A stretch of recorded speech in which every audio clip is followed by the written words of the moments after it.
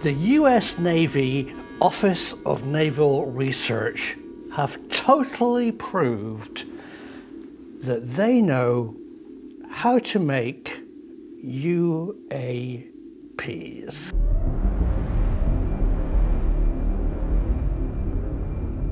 Hi and welcome back to another ongoing episode of the Navy Nimitz UAP debate. But today a fascinating new development.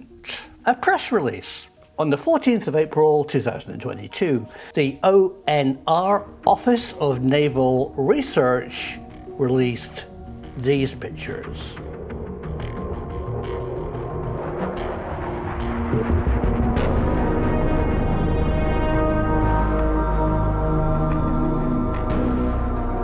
It's a laser weapon, a high-energy physics laser beam shooting down a red drone. This type of picture is old hat. The media just reported, Navy has laser to shoot down drone. They're totally missing what the Navy was actually saying. Let me explain. Laser weapons have existed for years and they're enormous, either requiring a battleship power plant or a 747 chemical laser to produce a beam powerful enough to do any damage. And the international media just reported another laser weapon. This is a different laser weapon.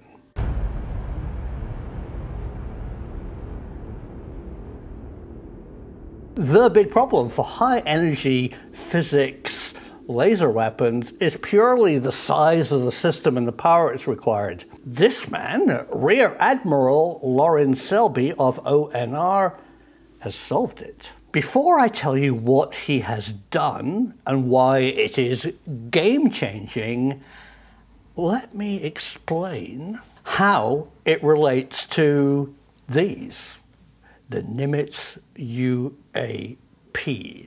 Now, you all know that I think the Nimitz UAP media release was misinformation, misunderstood, misinterpreted, forward-looking infrared data released to the public as a UFO from the planet Zog or something strange, when it wasn't. It was, in my humble opinion, and I've been knocking on about this now for ages, two things. One, it was a way of misleading your enemy, misinformation, to hint that the US had some type of advanced technology that they weren't revealing right now, but were hinting that they had control of. And two, an abuse of you and the media, who lapped up, it's aliens, it's UFOs, when it's not.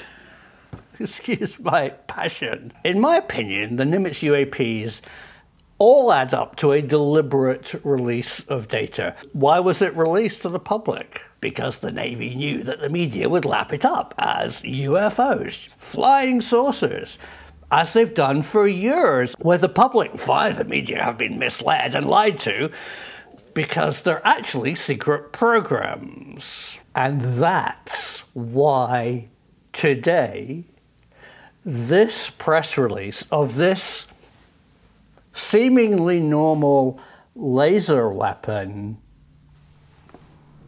reveals a hidden truth.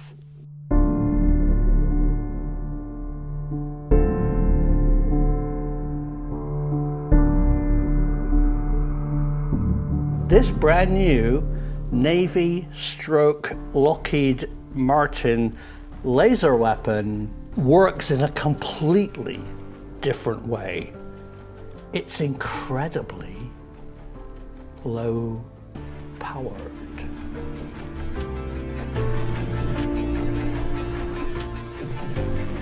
Well, what does that mean?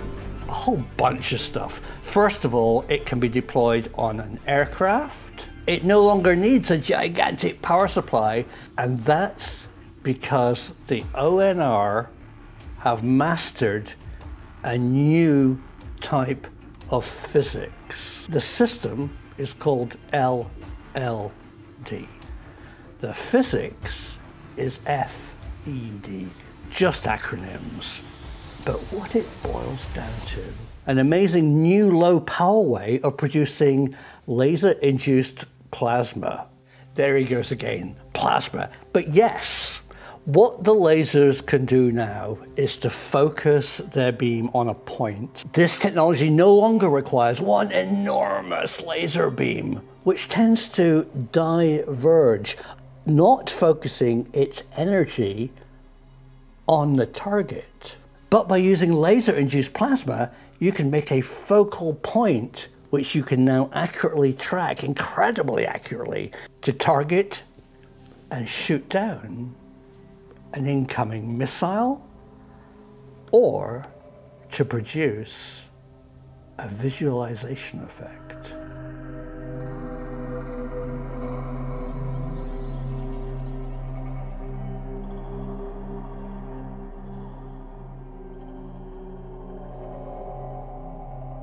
So why am I so interested and want to share this with you in relation to Nimitz and UAPs?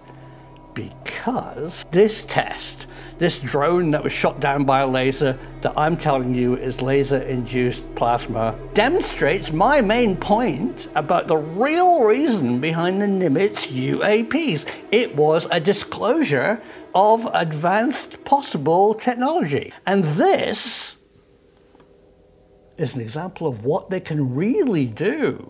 So when the authorities, so when the security services, so when the media say they saw something, they don't know what it is, and they call it a UFO, immediately take that with a pinch of salt, because it's more likely to be misinformation about a secret black military project than an alien invasion.